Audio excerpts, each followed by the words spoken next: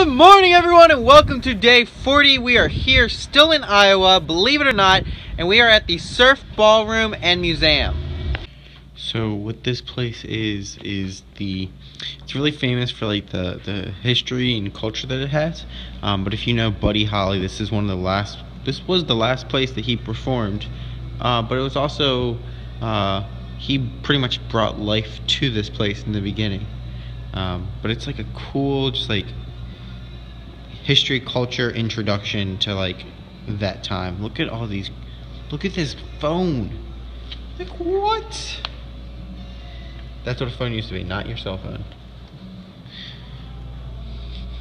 Look at all the guitars. The problem is it's really poorly lit in here, and there's like nobody around to like ask questions. Maybe it's over here. Alright, and then this is the ballroom. This is where all the dancing happens. This is where all the fun. This is so interesting. Look at that. That's so cool though. Like the booths right next to the ballroom floor. The bar over there. This used to be the place to hang out. That's kind of cool. That's kind of cool. Now we can go behind stage, backstage, prep room. A lot of people sign this wall.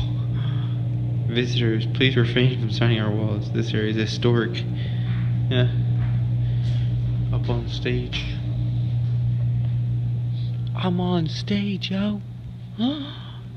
What I'm more excited about is just 10 miles north is the Buddy Holly crash site, which is an unfortunate occurrence, but they have these giant pair of glasses as like in honor of him, which is kind of like weird. I don't understand why glasses, but that is so cool.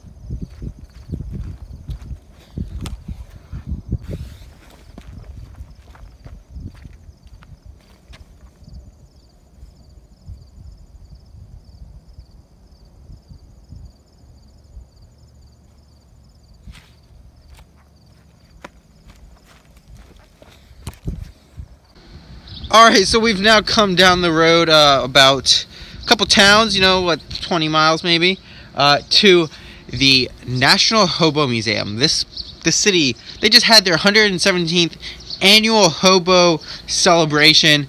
It is ridiculous how big the hobo community initiative here is. It's a long story dating back to Chicago 117 years ago, but this is really cool. Check this out. I feel like this is me right here. This describes me. So there's hobo, tramp, and bum. Hobo is travel plus work. That's what I do right now. There's tramp, travel, no work. Sometimes that's me. And then a bum. No travel, no plus work. But what's really cool about this place is it's an old theater turned into a museum. So like this is legit like a theater. They didn't change anything. They left all the walls up. Look at that. Pink it's not wood, it's not drywall, it's like a wood, it's like not even wood, I don't know what it is, but this is really cool. Look at that.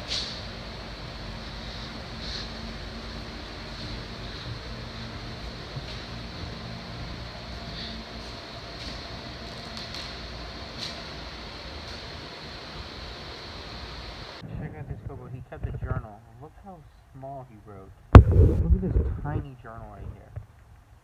The word's tiny. Look, that's the size comparison. Like, that's ridiculous. Like the size of like a mini Bible. Check out, this is the hobo secret language. They have all kinds of different symbols that mean things. Police frown. Don't go here. This owner is in. This owner is out. Don't go this way. Hit the road quick. Alcohol in town. Freshwater safe camp. Kind lady lives here. Good place to hang out. phone. A chicken for a free phone. What? There are thieves here. The sky's the limit. And after reading this, I learned that people who work for the rail workers, they were actually nice to hobos. They supported them, which I was surprised to learn.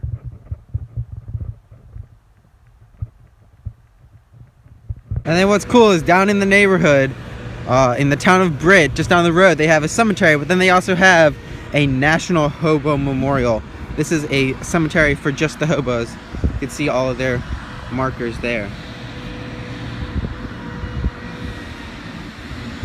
Alright, so we are now on our way to Winnebago Industries for a tour of their camper making facility, but look at this I found on the side of the road, a mega bull. It was really random, so I felt like I had to stop and get a picture with it. It's so weird. Oh, I love people out here. Alrighty, we are here. Check this out. So before you do the tour, you can go walk around their little museum. You can actually go in one of their old ones. Oh, look how simple the dash is. There's literally nothing on the dash. Interesting countertop. Hey, look, there's the bed up top. We got a ice box, I think is what they would call it back then. I have a feeling your shower. Oh yeah, bathroom. Oh, it's hard to see. Oh man, literally the shower is like literally right here, and the bathroom's right there. It's hard to see. Oh, in the back, nice big bed. That is so cool.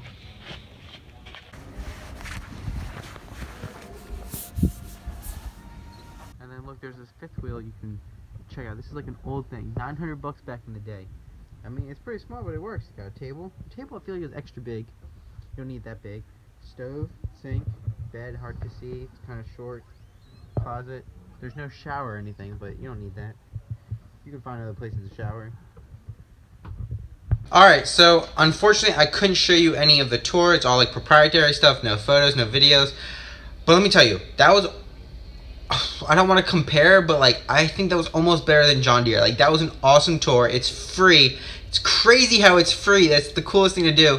Definitely recommend going and checking this place out. It is awesome. Winnebago Factory Tours, northern Iowa, just south of the border of Minnesota. But now we are up in Minnesota. We are in Austin, Minnesota, which, by the way, guys, when it comes to naming people, we can be very original. But when it comes to naming places, we're not original. Like, there's so many Austins in all of the United States, it's ridiculous.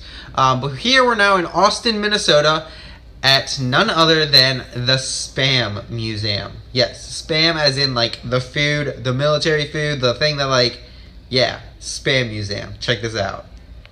It is a super interactive museum with all kinds of fun facts about Spam, like how Spam is made, like what they do with different, like how people in different parts of the world enjoy Spam. Like, it's ridiculous, this place.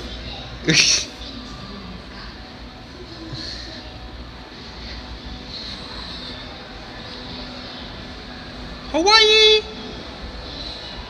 Military use, talk about the military use. Some memorabilia. Giant wall of Spam. Oh man. That rhymes. Tiny house.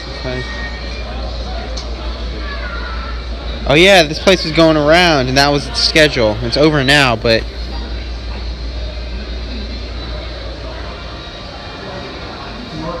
oh yeah, I got Spam going across the ceiling. Like, what is going on? There's so many different kinds.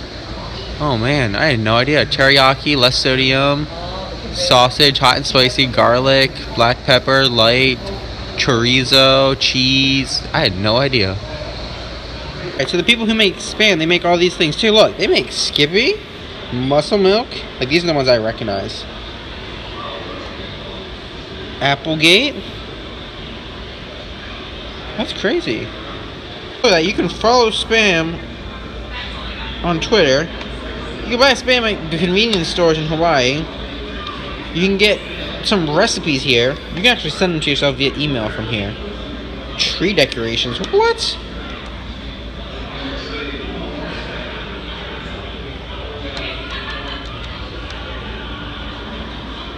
like pepper. And believe it or not, people in the U.S. consume 186 cans of Spam every minute. That I would not have known. And right across the street is Sweet Reads, and they have the largest collection of the Berenstain Bears, which the books were cool, but I saw all these. These were cool. Look at these. Look at all the peoples. Look at that. And then stuffed animal. I love stuffed animals the best. And the games. The shirts and the juice. Pillow. Juice cones. Oh yeah, one of the whole kaleidoscope thing. It's the only one people. Oh yeah, board games. I didn't even know they had board games. They have video games. They had Game Boy games. Yeah. It's crazy. And then look at Braille books. Oh, Braille. That's cool. That's cool. Books DVDs. Man, they have so much VHS, cassette tape. And the old books. Oh yeah, the old books. That was before me. Alrighty, so to end the day, we are here in Minnesota. We are at the Mall of America. First of all, I know from last year that they don't really like you filming in here, but because I had like a mall cop walk up to me, ask me what I was doing, that kind of thing. So let's go explore. So to give you a little bit of an idea of how big it is here, let's tap the directory, see what it works. This is, I believe, it closed at 9:30, which is kind of crazy. 3 floors of amazingness. Tons of shops. It doesn't even show me a map. I wanted a map, but it's 3 floors. Look at this. It's like super white. You feel like you're in like a Star Wars movie, like Attack of the Clones, and like they're on that planet with those big tall people who are making the drone. Yeah, the drones. This is just ridiculous. I mean, just look at how white it is in here. It's crazy. And then in the middle of the mall, of course, is the amusement park. Man, they got Candyland. It's sugar. That's for me. Look at this. In the middle of the mall. Ridiculous. A roller coaster. A Ferris wheel. Another roller coaster. Oh my goodness. Teenage Mutant Ninja Turtles. Oh, there goes the roller coaster. You got an arcade. You got American Girl, which looks like you can just chill at the top. There's like a cafe, which is pretty cool. They got Wi-Fi, of course. Just like IKEA, they had Wi-Fi too. You had to like sign in at IKEA. Here, you just use it. A Nickelodeon store. Like, what up? A carousel. Dora the Explorer. SpongeBob. Hey Diego, what's up?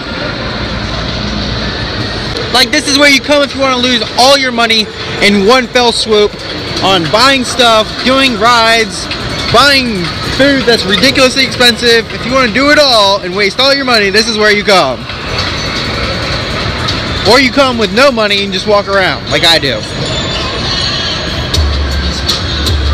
And then one of the best parts is Lego. You can play with all the Legos. They have amazing Lego figurines. Look at those things. There's like a tiger. There's like a transformer. It's not an actual transformer. Pirates.